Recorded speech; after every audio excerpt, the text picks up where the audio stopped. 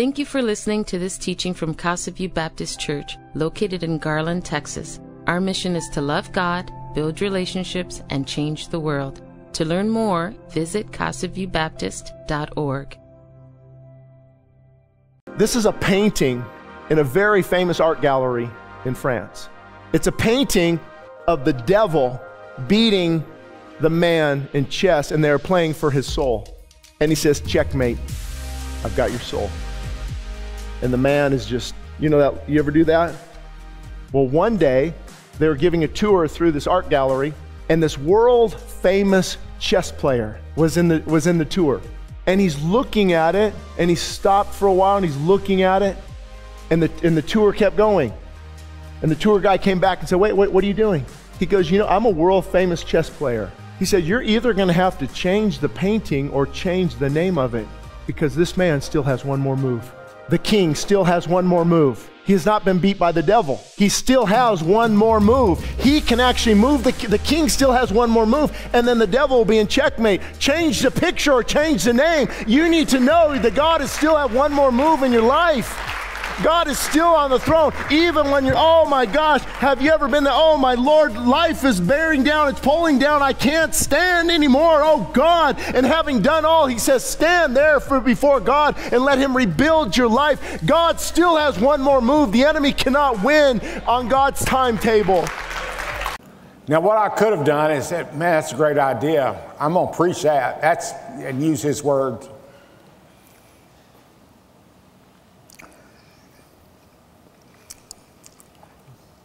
The truth about it is, though, that when I watched that, I realized that that was where it was, because that's what I needed to hear.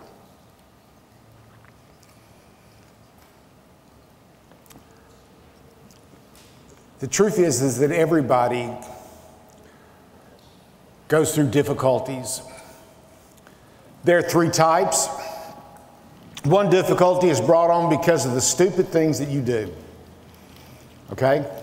And don't sit there and look at me and say, Carl, that has never happened to me, because I just want you to know, the Bible says if we say we have not sinned, we're a liar, and the truth of God is not in us. So I'm just going to look at you and say, you're lying through your teeth. There are times all of us do stupid things. We fail. The second is that the truth about it is that life sometimes throws you a curveball, and life is difficult. You know, the Bible says it rains on the just and the unjust. The third is that there are just times that you just need to understand you're attacked.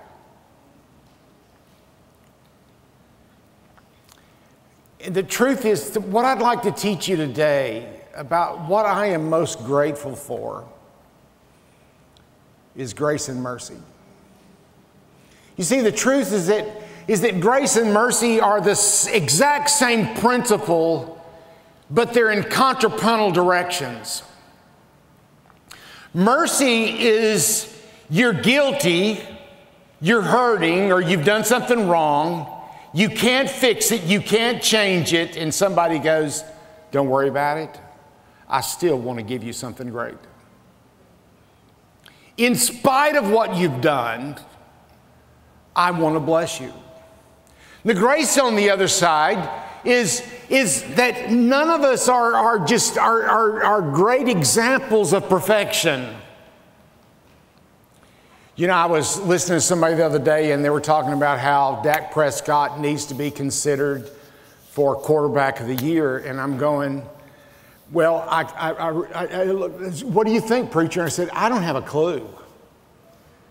Well, you know, I mean, his statistics, I'm sorry, I don't watch it. I don't read about it. Well, I mean, you realize we just beat the Washington Redskins yesterday. And I go, hold on, wait a second. I don't even watch professional football, and I know they're not the Redskins anymore because you've got to be PC and the DC. You know what I mean? Well, yeah, they're the Washington something or others, okay? The problem about it is that there's something or others. Dallas is going to probably make the playoffs this year. Woo-hoo! And they're going to make it by beating teams that all have a losing record. Isn't that exciting? And I'm not trying to knock on Cowboys fans, but the truth about it is that every game they've won this year, they've won by beating teams that are losers. And the teams that are winners, they've lost to. And so the truth about it is when you go, woo, yes, is not when you beat somebody you're supposed to beat. It's when you beat somebody that you can't possibly beat. I asked my wife, matter of fact, I told my wife last night that I was going to explain grace and mercy through the relationship of my wife and I. But before I start, I just want to let you know something, okay? I have never been intimate with a woman.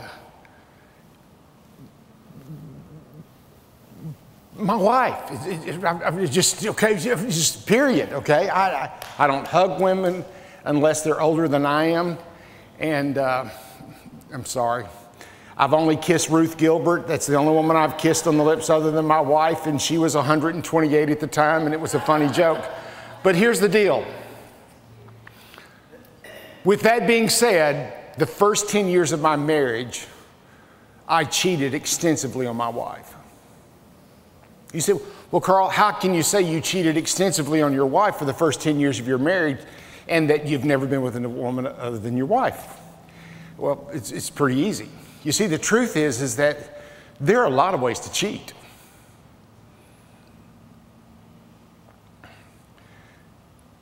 To be frank with you, when Shelley came into my life, she's the one that convinced me to go back to church because I swore I'd never go to church again. And she started quoting scripture like all godly women are supposed to do. And she convinced me to go to church. I said, well, where are we going to go to church Sunday? And I went back to church for the first time in several years. And that's a good thing for the head bartender at Holiday Inn to do. And so anyway, in a roundabout way, Shelley and I ended up getting married because after I begged her and finally she said yes. We got married and it was, our honeymoon was spectacular. We made it all the way to Duck Hill, Mississippi.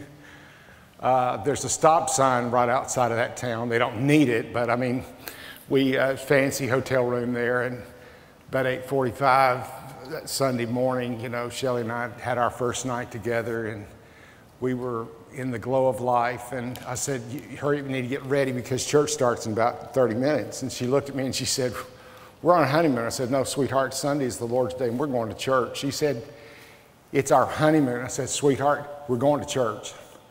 Who in the world goes to church on their honeymoon, right? Went through college, through seminary. I remember going to school full time, working 3 jobs to try to provide for my family. And my first pastorate, I mean, we took an 82% cut in pay to leave seminary to pastor full time. And so at that church, we were paid this huge amount of $10,000 a year total, including everything, insurance. And we're not talking 1962, we're talking 1990.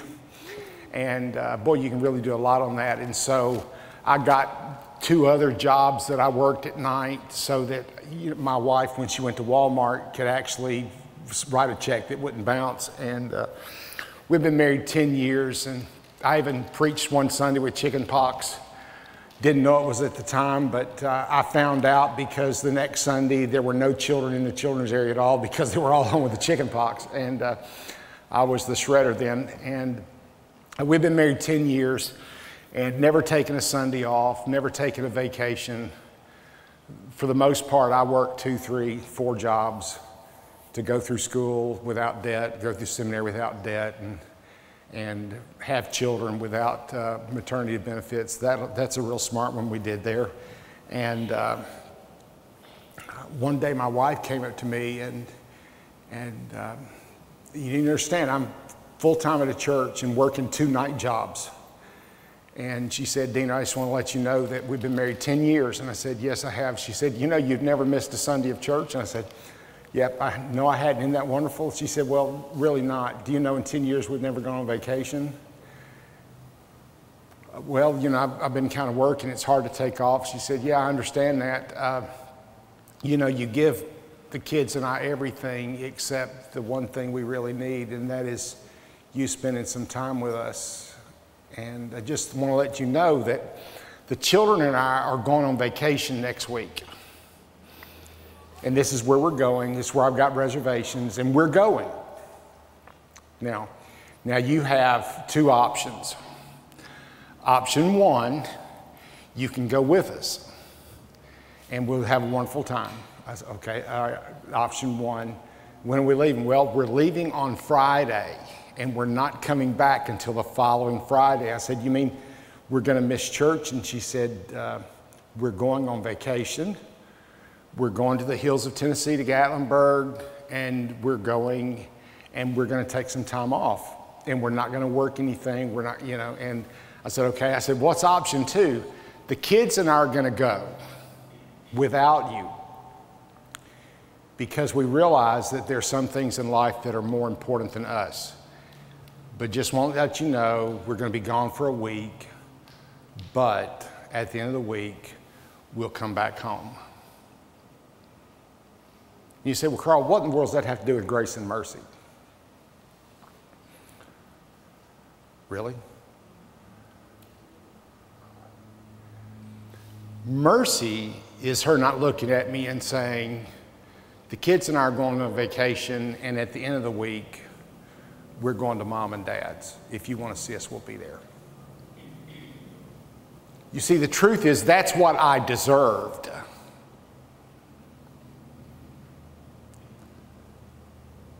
Which I didn't get. That's mercy.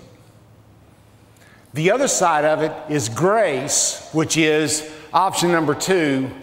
I love you. The kids love you. We have fun around you. Listen, why don't you go with us? We'd love for you to go. That's grace.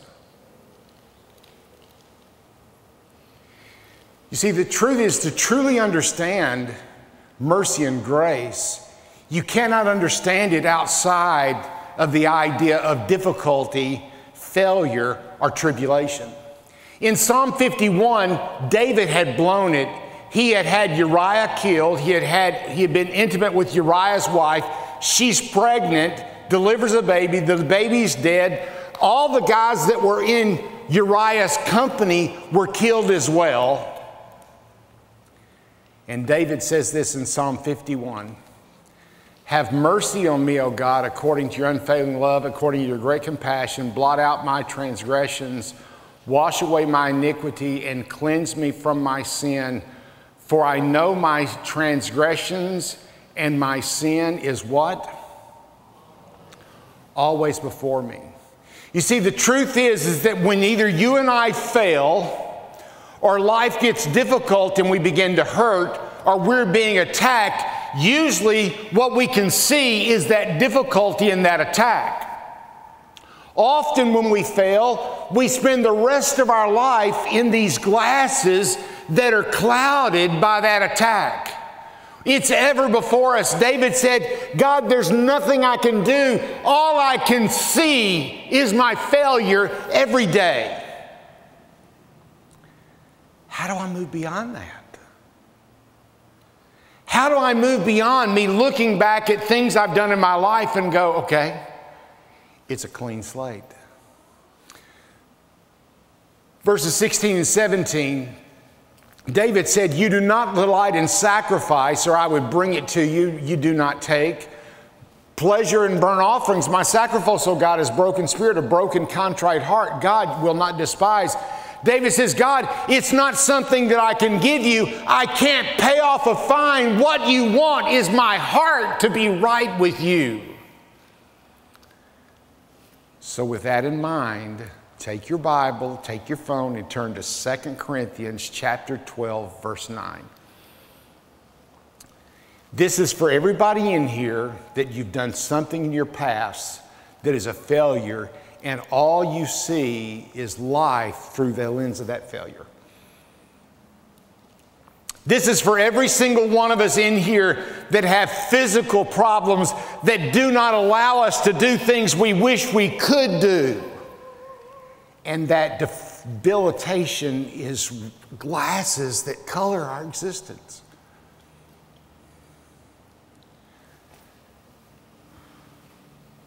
So Paul says in 2 Corinthians 12:9, he said to me, my grace is sufficient for you. For my power is made perfect in weakness. Therefore I will boast all the more gladly about my weakness, so Christ may rest in me. What does my grace is sufficient actually mean?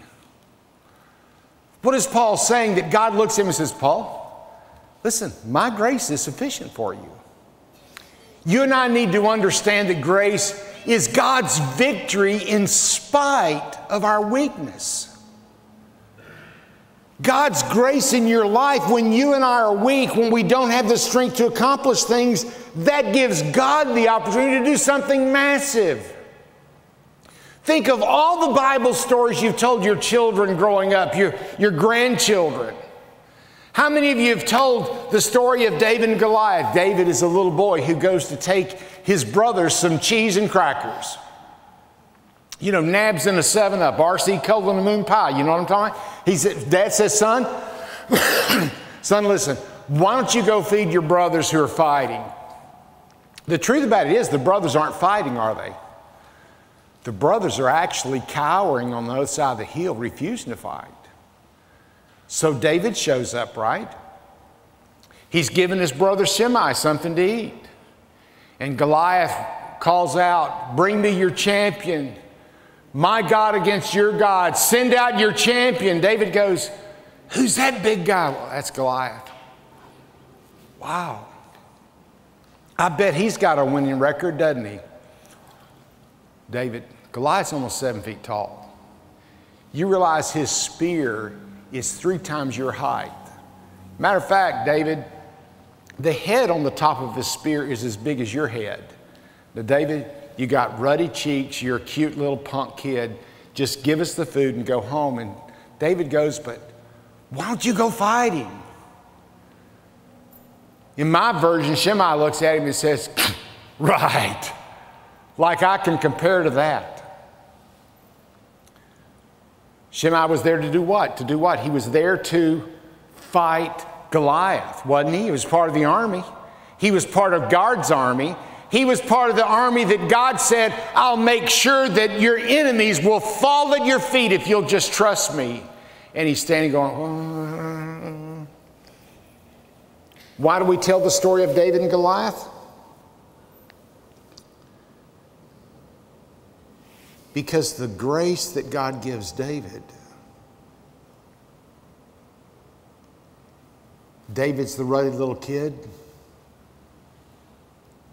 who faces the giant with the resolve of God. The giant looks at David and says, you send me a punk kid? And the punk kid looks at Goliath and says, God is going to put you in my hands today. God's grace means that God can accomplish in you, through you, and to you anything that He desires in spite of you.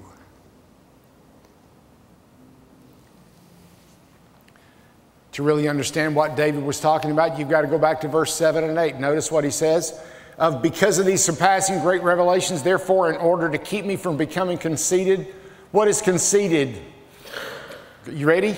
It actually means puffed up head. To keep me from having a puffed up head. Whew, this is going to bless your heart. I was given a thorn in my flesh, a messenger of God to torment me.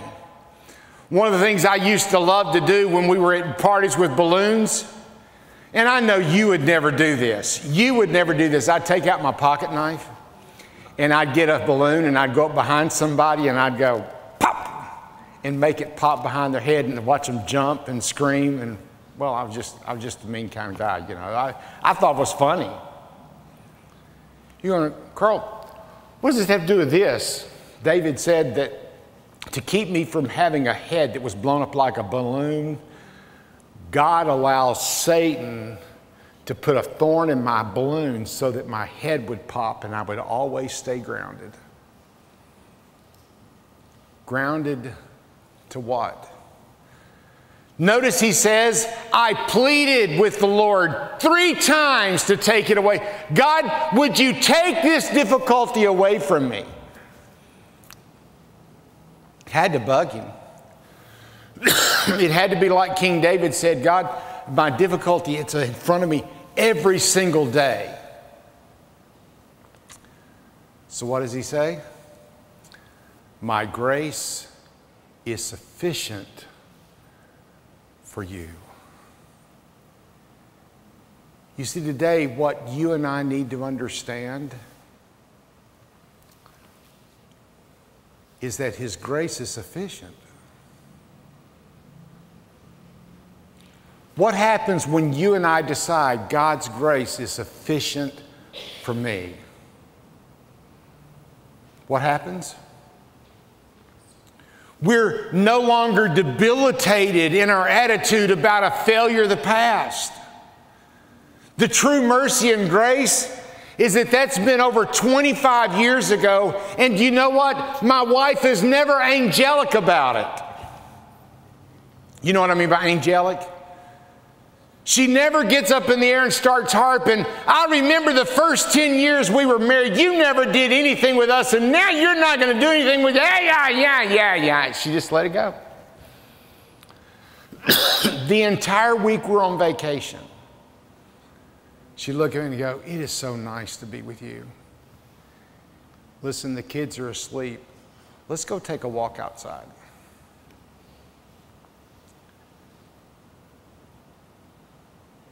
We're going through Cades Cove, and I look up in a tree, and there's a black bear eating berries out of the top of a tree, and I look at my kids and go, y'all want to see something cool? Come over here.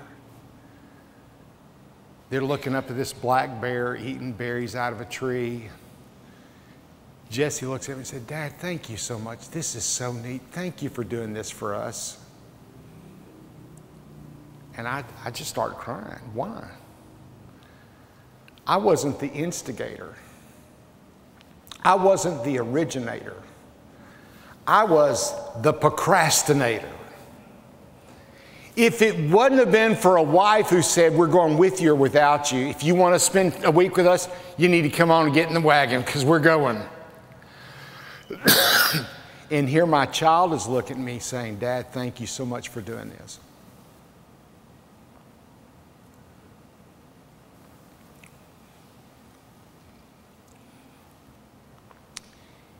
In the Amplified Bible, 12:9 is translated this way. And he said to me, sufficient for you is my grace. Those of you that are in here hurting today because of something that you've done and it's ever before you, and you're like David in Psalm 51, this load's just too much. You ready, guys? Can I ask you a question? What did you do wrong that was so big that God didn't die on the cross to take care of?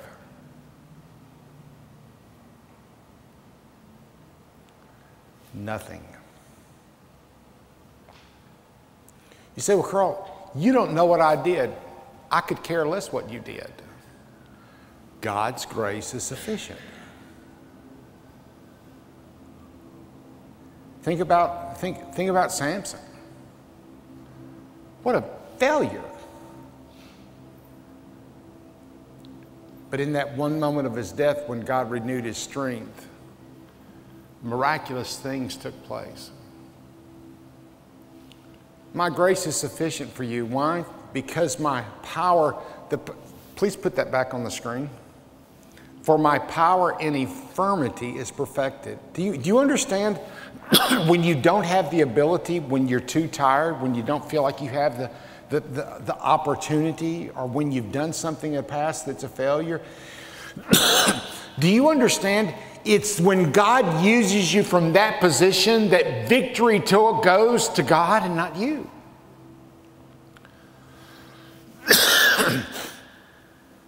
David looks at Goliath and says, not by might, but by power, but by what? But by God. He will place you in my hands today. Even people that don't know God, Shadrach, Meshach, and Abednego, walking through the fiery furnace, what did the king see? I thought I told you to put those three in there. Who's the fourth guy in the fire? Well, that looks like God. You realize that an ungodly kingdom proclaims that Jehovah is God. Why? Because they, through faith, walked in the fire trusting God. You don't get that without the difficulty. Therefore, because of this, most gladly, I will rather boast in my infirmities. Paul says when it comes to the time when I'm down, when it's struggling, when I've blown it, when I can't, that's when I get excited because I know that God is fixing to do something amazing in my life.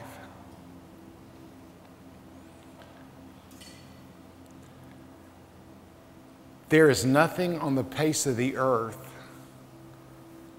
that is more fulfilling and amazing to be able to stand here in front of you every single week and tell you how much God loves you.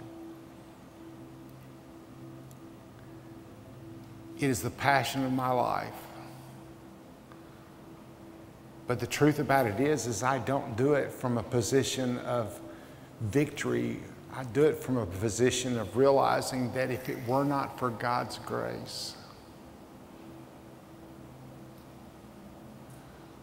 when I was the guy running from God, executive bartender, working on a degree in opera, I happened to run across a godly Christian woman who wouldn't compromise anything in life.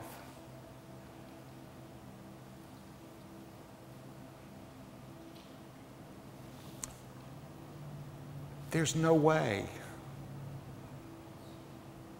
that a guy like me deserved that.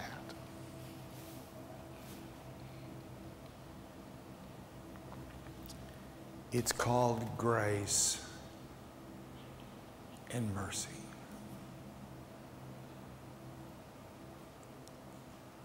So in your life, when it starts to get tough, you need to start getting excited, because that's when you know that God has an opportunity to do something amazing in your life. Shelly's going to come to the piano. One of my favorite songs is really about 2 Corinthians 12:9. As an invitation, I'd like to sing it. There are some amazing people in this room. You're all amazing.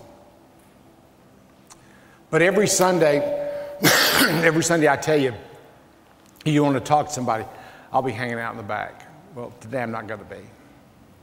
I haven't asked him. The guy over there in a blue shirt, the lady beside him, that's Terry and Kim. Grace and mercy, you'll never find more in anybody. Back in the back to the left, that's James Heath. I remember sitting down with James Heath one day saying, James, because of something that's happened, I think I need to quit the pastorate. Just brokenhearted.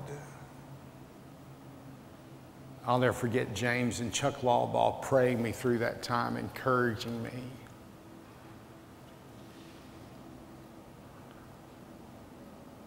His wife Julie standing over there between her son and her daughter-in-law. Then on the far side is Donna. These are all people that are back in the back. I love Donna and I tell Donna about it, but I love Donna and I tell Donna about it. The greatest thing that you can ever do when life is shoving you down and you're wondering, how am I going to? Is to find somebody whose life and heart is filled with grace and mercy and allow them to pray with you and encourage you. So as we stand while I sing, if you need to find somebody and talk with them, James can pull off the keyboard, the board back there. I didn't ask the others' permission, but I'm telling you, I personally have sat in the middle of their grace and mercy and courage. You stand, we listen to this song.